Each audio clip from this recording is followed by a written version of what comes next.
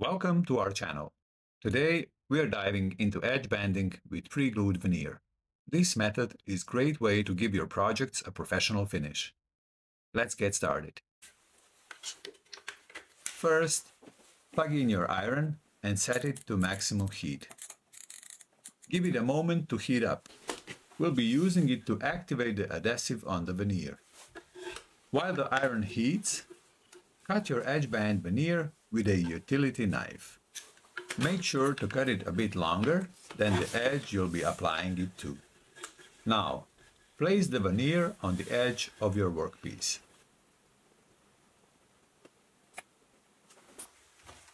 Press down the veneer with an iron. You want to heat the band until the glue underneath starts to melt. Keep an eye on it. Don't overheat. Work in small sections, heating no more than 2 lengths of the iron at a time.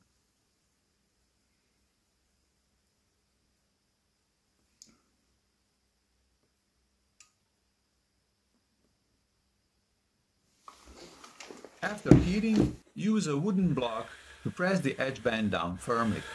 Start by pressing the surface of the veneer.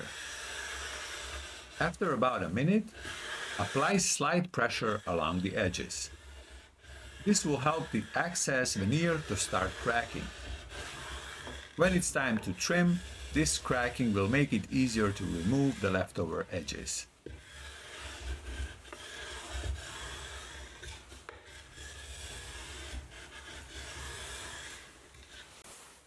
Once the veneer is applied, use a sharp chisel or another blade to carefully remove the excess edge band.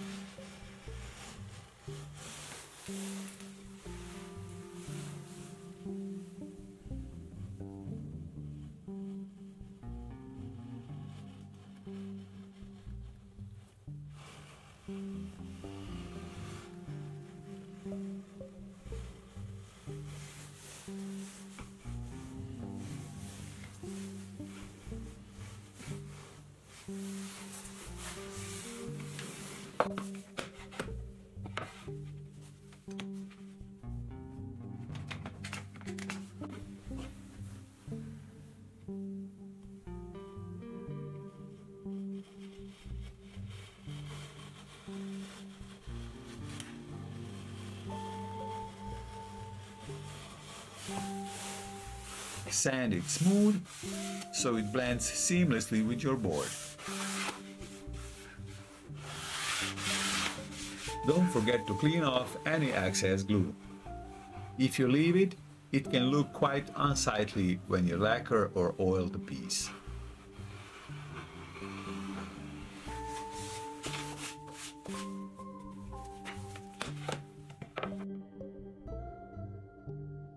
If your first attempt doesn't go perfectly, don't worry. Simply reheat the edge, remove the old band and apply a new piece. To test if the edge band is properly glued, run your finger along the edge. If you hear a rustling sound, that means there is air between veneer and the surface. This usually happens when the veneer is overheated. Thanks for joining us today. I hope you find this guide on edge banding with pre-glued veneer helpful. Don't forget to like, comment, and subscribe for more woodworking tips and tricks.